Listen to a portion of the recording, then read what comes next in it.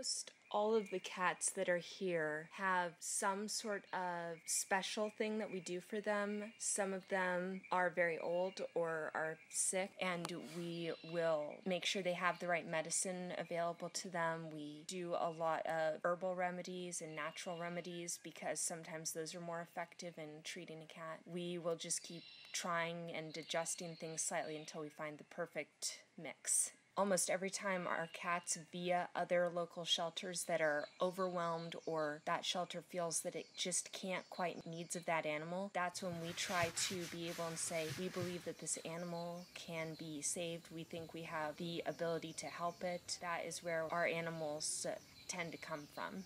Occasionally we might step in other situations, but we really try to work and get the animals from Green Hill, from First Avenue. Most of our animals at one point did come from a local shelter situation or just a shelter situation in general. I would say probably 95% of the animals that pass through our doors have probably come from a shelter.